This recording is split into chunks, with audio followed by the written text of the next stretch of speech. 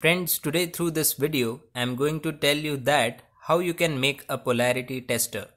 First of all, let us understand what is polarity tester.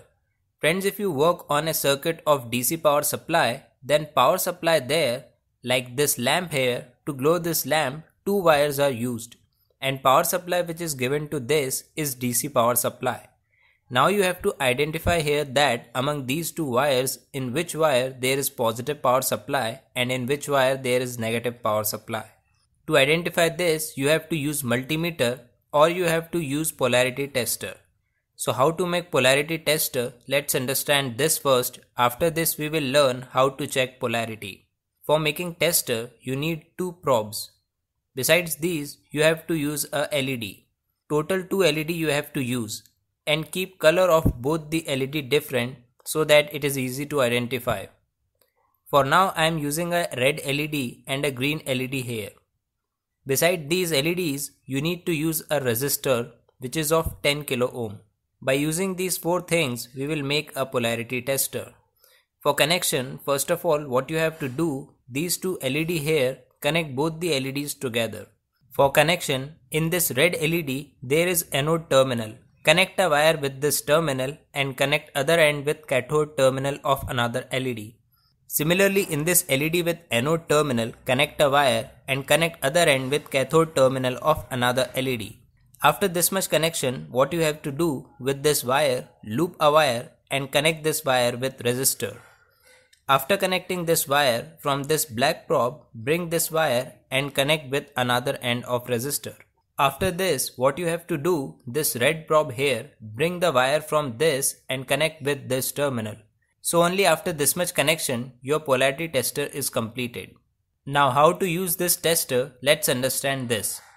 Right now what I did, I connected both the probes with the terminals of battery. I connected red probe at positive terminal and connected black probe at negative terminal. In this way, if I connect probe, then in this condition, this red LED here will glow. If red LED is glowing here, then it means probes which I connected here are correct.